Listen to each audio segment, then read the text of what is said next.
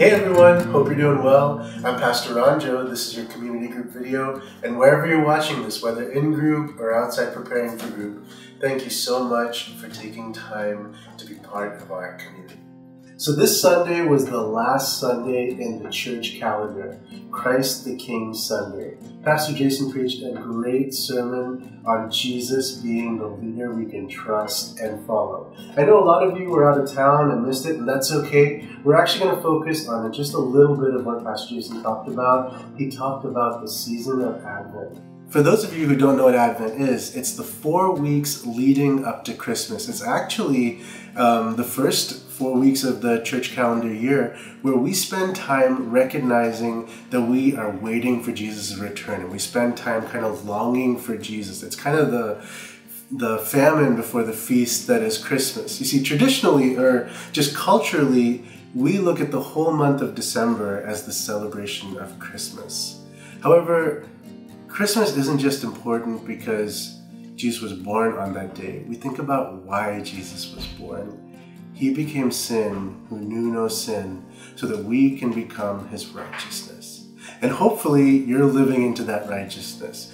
He came to set you free from your sins, from your shame, give you healing. He gave you his spirit so you can live in the fullness of his life, the calling he has for you, the power that he has given you. And hopefully you're living in all of that. But even as we do that, we have to recognize that it's just a foretaste of what is to come. One day Jesus is going to come back and we are going to live in perfect communion with him, in right relationship where there's no pain, there's no suffering. We are all living in perfect love and communion with the Father and his kingdom. And Advent is the time where we remember that, and we pray for that, we long for that. And that's what we're going to be doing over the next 4 weeks in church, is as a body coming together and taking us to that point of longing for Jesus and saying, come, Lord Jesus, come back. We are longing for your rule and for your reign. So, your first question for tonight, this is your icebreaker. What is your favorite Christmas tradition? Go ahead, take 5 or 10 minutes, share some stories.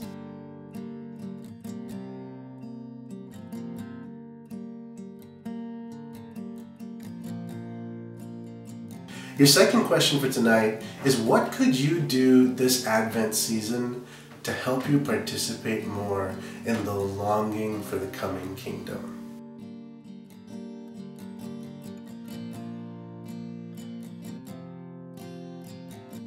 Finally, your last question for tonight is, how would your life change if Jesus were to come back tomorrow?